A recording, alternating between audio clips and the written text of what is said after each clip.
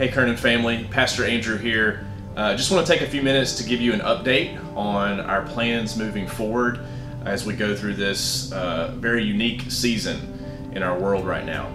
I want you to know that as a church family, I truly believe that we can continue to pursue God's vision for our church as becoming a church that exists to make disciples who worship with authenticity, walk in community, and witness as we go.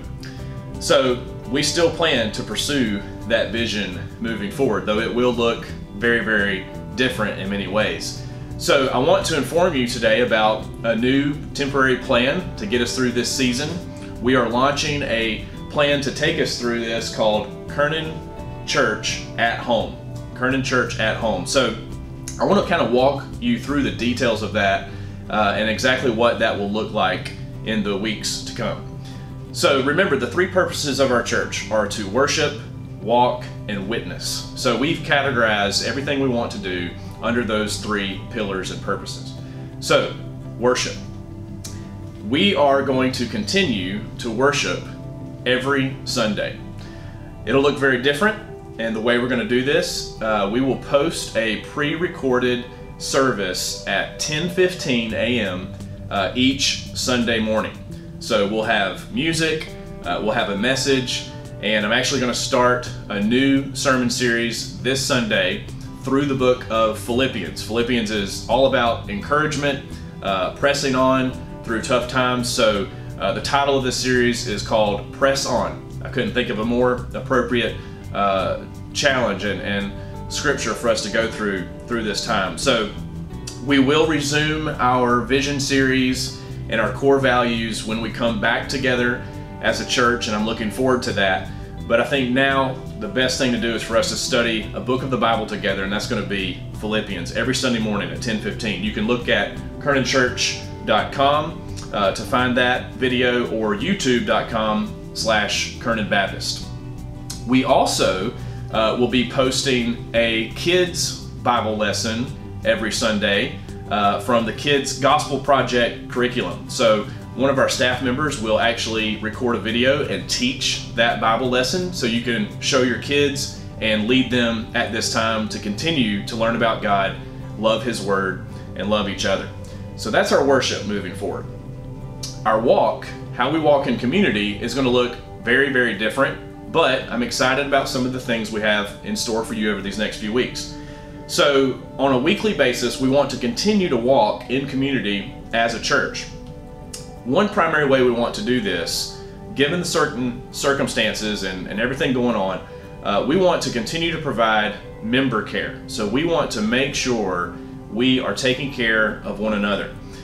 This, of course, involves physical needs as well as spiritual needs. So physically, this is difficult because we are supposed to keep a safe distance from one another to prevent the spread of this virus. But we do have a plan in place. Our deacons are working alongside our community group leaders as well as our staff to implement this plan and make sure that those most vulnerable to this sickness are well cared for through this time.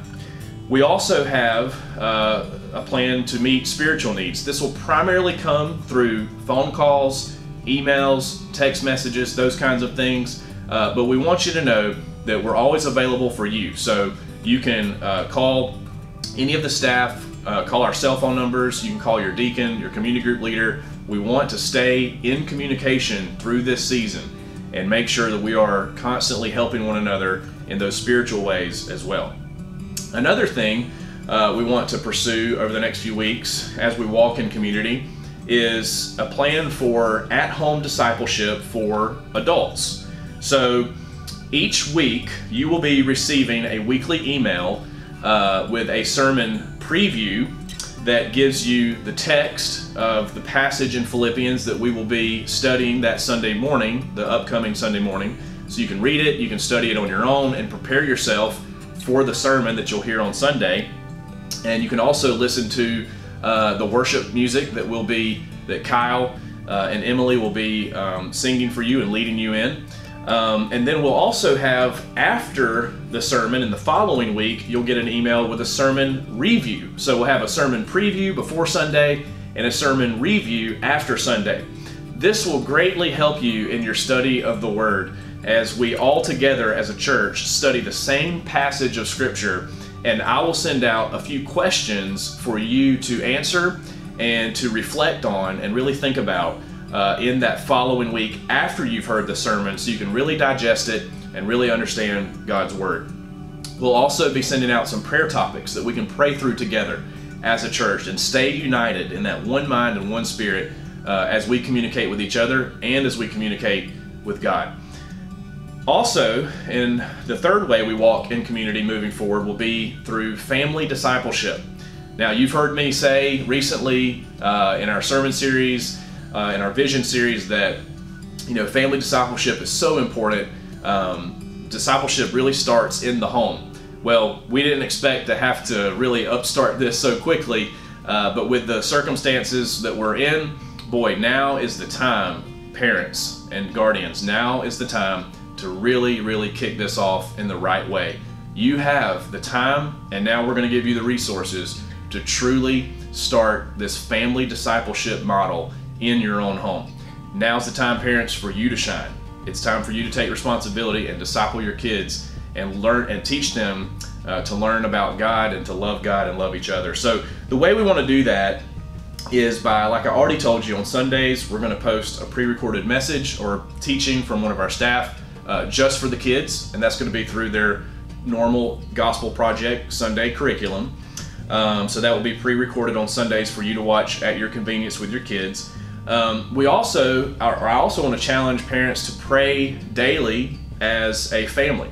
So you can look at a prayer guide that we're going to post at kernanchurch.com/at-home.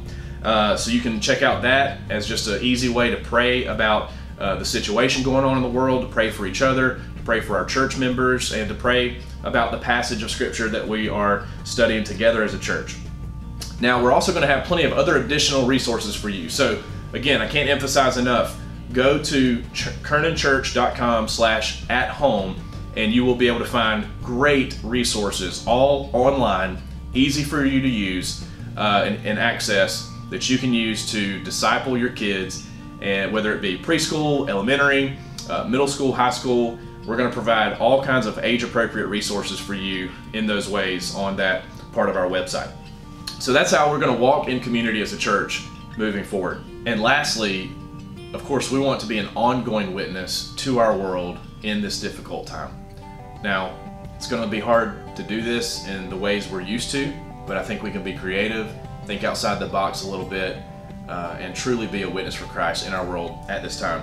A great way to do this is just continue to love our neighbors. We can do this by meeting physical needs they may have, and of course safe precautionary ways. We can do this through encouragement, just calling maybe some elderly folks in our community and just asking if they're okay, checking in on them. I think above all, we need to exhibit the fruit of the Spirit through this season. Galatians 5:22 tells us, but the fruit of the Spirit is love, joy, peace, patience, kindness, goodness, faithfulness, gentleness, self-control. As Christians, we truly believe Jesus is seated on his throne. He is absolutely in control of everything that's happening. So we do not live in fear and panic. We need to exhibit the fruit of the Spirit to a watching world very carefully as we move forward with our witness to the world. A great way to do that is just conversationally with whoever you may be talking to on the phone or communicating with, but also on social media. Let's exhibit the fruit of the Spirit on our Facebook accounts and other platforms. Let's let people truly see the love of Christ in us through this difficult time. And that leads me to our final point as we witness to our world through this. Let's encourage everyone we come in contact with, digitally, virtually. Let's encourage everyone with the hope of the gospel. The Great Commission is still our command. We still must be obedient to that. Even through this weird, awkward season of life for all of us, let's continue to share the gospel, spread the gospel in whatever way we can. So, worship, walk, witness, That's our vision. That's what we're going to continue to do as we move forward as a church during this time. Now, lastly, I do want to talk about our communication as a church and how we're going to keep everyone updated and united together through this. So some things will be normal, like our weekly email that you receive every week. If you are not subscribed to that, please go to our website and subscribe. There will be great information and updates every week, so on the weekly. Also, we'll be providing a weekly video update such as this, just giving you some updates on what's going on, any changes that may occur.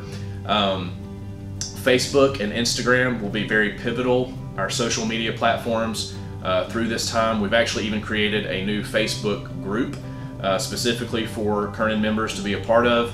I can't believe I'm saying this, but if you don't already have Facebook, I would actually recommend just this once that you do go create an account so you can stay up to speed with all the things that are going on. That's going to be a great means of communication. And then of course, just phone calls and text messages will be a great way for us to keep up with one another through this time, and I highly encourage that. So also, and lastly, like I've already told you, kernanchurch.com/at-home. That's where we want everyone to go to get these resources that you will need, whether it be as a family, as a single adult, whatever it is, it doesn't matter your situation. kernanchurch.com/at-home. Go there for updates and resources that will help all of us stay united and together as a church family through this difficult season. I want to close by reading a passage of scripture to you. 2 Corinthians chapter 1, verses 3 and 4 says this: "Blessed be the God and Father of our Lord Jesus Christ, the Father of mercies and God of all comfort, who comforts us in all our affliction, so that we may be able to comfort those who are in any affliction with the comfort with which we ourselves are comforted by God." God has given His grace to us. Let's extend that grace to others. As we have been treated by God, may we treat others through this difficult season. I love you. I'm praying for you, and I'll see you Sunday on the internet at 10:15. Have a good day.